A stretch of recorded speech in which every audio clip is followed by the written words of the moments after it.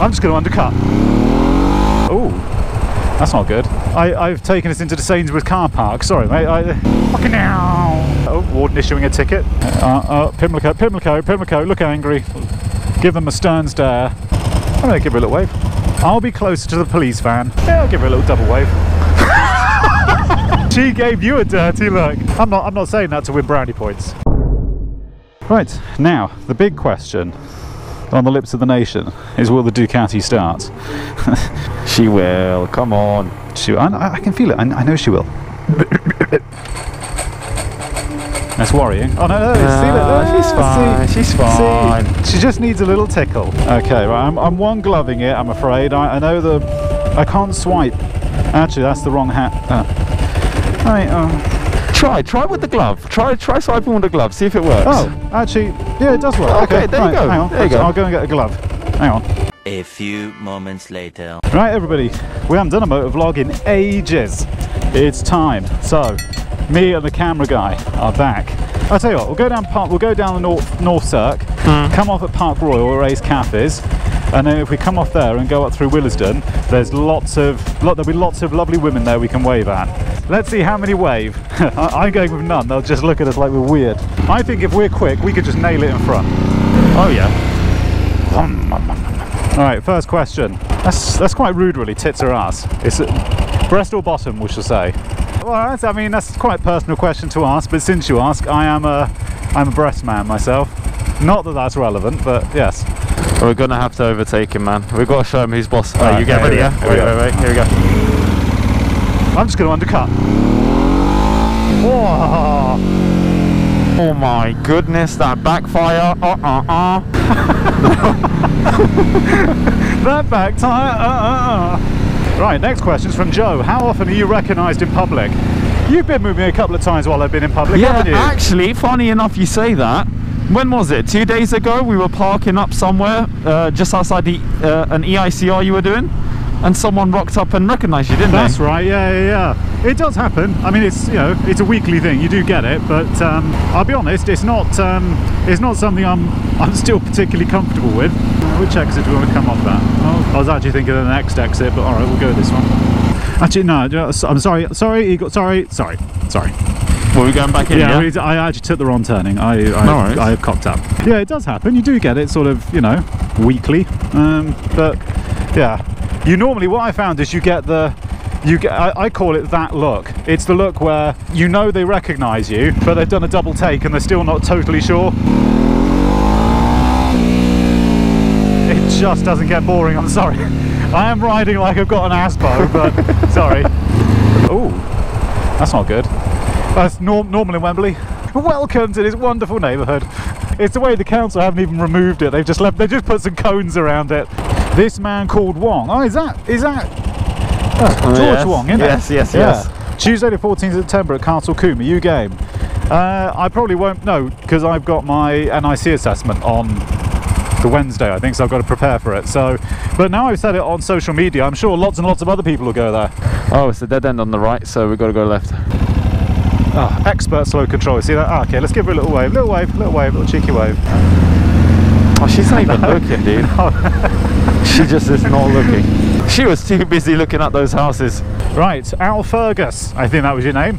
Your comment to the race to the bottom in domestic, do you think it will change or stay the same? It's just going to get worse and worse and worse until something catastrophic happens, and then it will change. But until that point, it won't change, which is a very, that is a very pessimistic viewpoint, but it is unfortunately true. This is a good question. Cameron Pye, do you think you'll go to a fleet of electric vans? We were talking about this, weren't we? Yeah. The problem is they haven't got the range, have they? They don't have the range which you need. Well, that's the thing though. Like recently you mentioned about the guy you talked to from OpenReach. He had the Vivaro E, and he said he can only push about max 70 miles off the van. Because we were talking about that, and we were saying that I think it could just be he had his aircon on, because loads of you were talking that you will get sort of 150 in your vans, but it could be just he canes it hard, has the aircon on. If it's not his van, he's probably going to be caning it. If he's hot, he's probably got the AC on full blast. Yeah. Accelerating harsh, going at fast speeds when not really necessarily needing to. That's what I mean. I think the best way to see whether that is an option for you is probably book a test drive or something like that and give it a go yourself and see what it's like. Because I was thinking of getting rid of both the Black Meadow Traffics, get rid of both of those and get a pair of electric ones.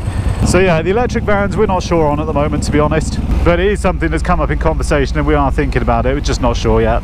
Right now, to be honest, it's an expense we don't need, is the honest answer.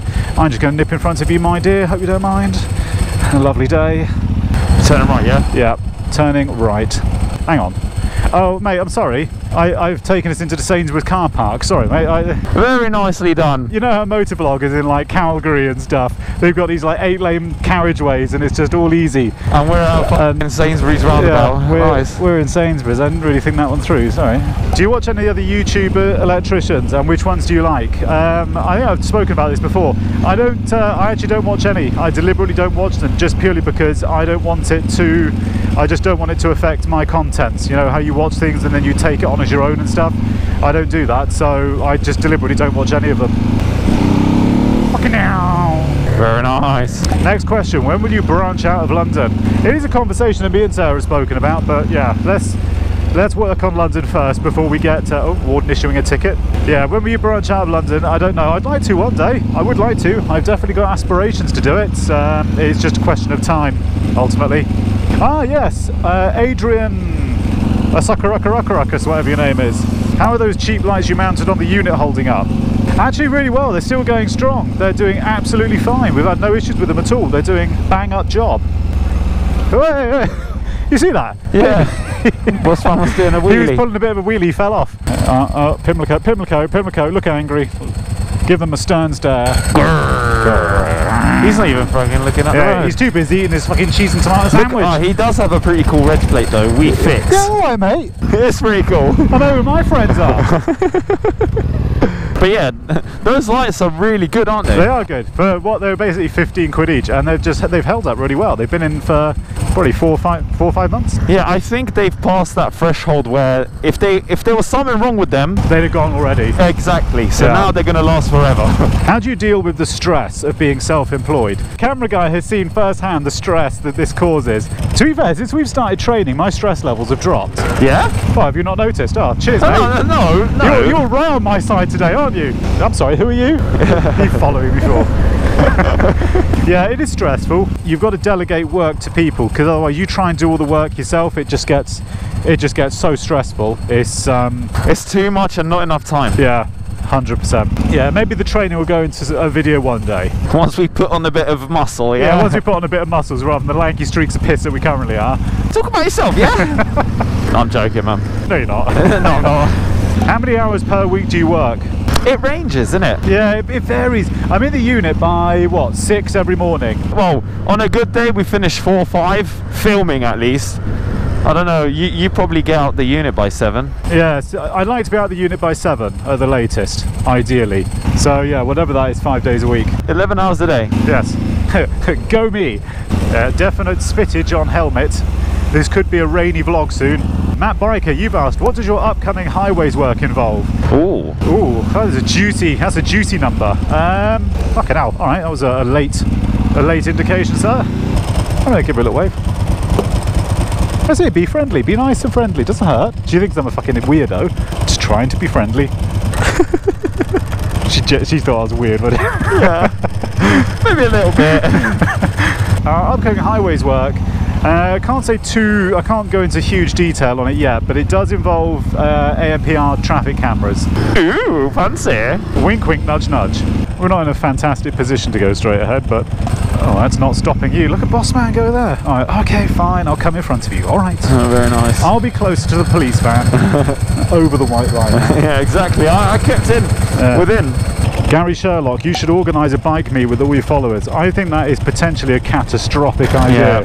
Can you imagine how problematic that would be? It's hard enough getting 2 of us to follow each other. Well, I think we mentioned this before in the previous Motovlog. It would just be a logistical nightmare, wouldn't it? It really would. It would be cool, don't get me wrong. Oh yeah, it'd be very cool, but it would be it would just be chaotic. There'd be no structure to it whatsoever. I mean, what you could do potentially is meet with everyone at a location and just like chill and chat. Yeah, that could work. But an actual ride out kind of thing, yeah, that would be a bit of a...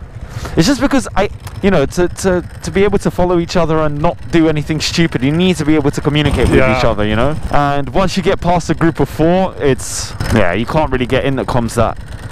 I think you get some that go up to like 6, but that's it. I think what you could also do actually is get walkie-talkies and have everyone just listen to whatever one person's saying. But I mean, it does. Yeah, it gets a bit complicated, doesn't it? Carl FC, biggest cock up by far. That is an easy one to answer. I've probably heard this story already, haven't I? Why? Which was the one you think I think it's one of the first ones you told me when you first started and you drilled through a wall and then you hit a pipe or something like that. Yeah. One of the first house rewires or something along those lines. But I know you said you hit a water pipe. That's right. Yeah, I did. That was quite monumental actually. Yes, that was a big cock up. But in my current day cock ups, I mean, from a stress and finance point of view, applying for my HERS registration and applying for my risks registration at the same time, that was fundamentally a mistake. I should have done one at a time. Instead I did them both together, and that was really foolish. That was very, very foolish. I mean, it's too late now, we're doing it, but it's causing a lot of stress and hassle doing our highways accreditation and trying to do our HERS accreditation together. That was a big mistake. I didn't think that through enough. So that's probably, since we got the unit, that was the biggest mistake. Hey. Oh, lady running. Should I give her a wave? Yeah, I'll give her a little double wave. Whoa! She gave you a dirty look. You just had all your confidence crushed. Maybe I don't look so cool on the bike after all. But she might have just been having a bad day. Yeah, true. I forgot to plug my microphone in, so the last 40 minutes of questions. Nobody knows how fucking complex these are. We're almost at the unit. We've still got some more questions to answer. Let's give it a crack. It's just going to have to be motovlog / unit vlog. Yes. It's going to have to be. Right, get out of here before my SD card dies again. How do you maintain a relationship when you work so much? It is difficult. It's really difficult. I think it's just a question of finding a balance and you got to find a girl who accepts the fact that you work a lot. I think Amy's pretty accepting of you, mate, to be honest. Yeah, she is very accepting. I'm not saying that to win brownie points. I'm just, I think in general, some chicks just dig when they go out with someone who has ambition and works hard, Oh, there's no shortage of that here. Yeah, it is difficult, but it is manageable. It's just finding the right woman. I genuinely think that's all it is. If you've got a woman who wants you home every day at 5 o'clock, that's going to be an issue. Ooh, would you consider getting an adventure bike? Go on, what do you have to say to that? I don't know, like a BMW 1200. That's a bit of a touring adventure bike. Yeah, I wouldn't mind. I would not mind. But that's what I mean. I mean, if you're going to get one of those, I think you need to have in the pipeline some sort of adventures to go on, because it's just it's not necessarily a waste in the city, but it would be nice to make use of it, And my phone's run out, so we can't continue this vlog. Well, that's all we've got time for today, folks. Well, one more question. I know. How is it being a boss? And who's the bigger boss, you or Sarah? That one I know. I think for everyday things, Sarah is the boss. We just do what she says, because she is in charge of a lot of stuff in the office and keeping all of that stuff rolling. But I am the boss, but Sarah's also I don't know. You know what I mean, though. Yeah. She's co-boss. Yeah. Okay. Cheeky downshift. Okay. Cheeky downshift. Yeah. So you would say Sarah's the bigger boss? I think so. She's not the bigger boss. I mean, she has got the bigger desk, to be fair. Fucking meow.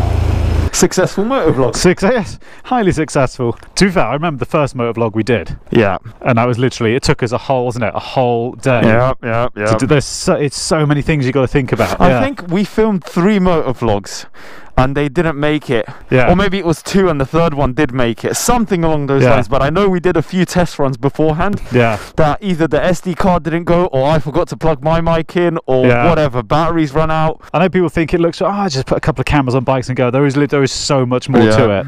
It's really, there's just so many things, like the timing of when you switch them all on, syncing everything, the position you're in when you're talking to each other. I can't pull it in anyway because James has... I'll pull the lead. James has plugged it in. Ah, very The nice. little Kangoo. I'm a bit sad I didn't get it in black, I'll be honest. You can always get it wrapped. Cost you more than a car, but... Yeah, if I wrap it, it'll cost me more than the bloody van will. Okay, here we go. Cheeky little push. Ah, straight in. Banging. Has this content gone out yet? No, this hasn't been released yet. This is all to be released. This hasn't... Yeah. Coming up in Monday's video. Yeah, see if you can guess what we're doing. We're just going to have to end this here like this. Yeah. We're going to have to.